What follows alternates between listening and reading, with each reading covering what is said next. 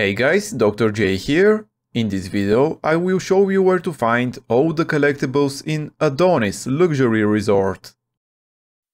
Left of the entrance to plasma therapies, next to a large machine, we can find the Attention Workers audio diary.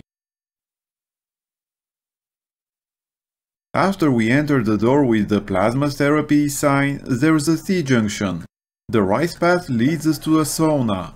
Once we open the locked door, we'll find the fitness audio diary.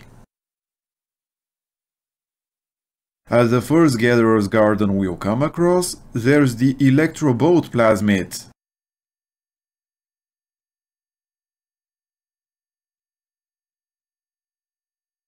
The To My Daughter audio diary is left on the ground inside the ladies' toilet near the Big Daddy doing maintenance work.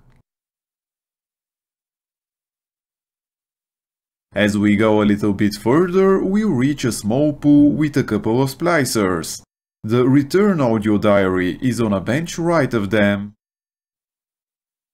The rivet gun is stuck below a door leading to the Rapture metro station. It's just after the pool where we picked up the previous diary. Immediately after the rivet gun, we can go right and find the decoded Rapture audio diary next to a folding gate.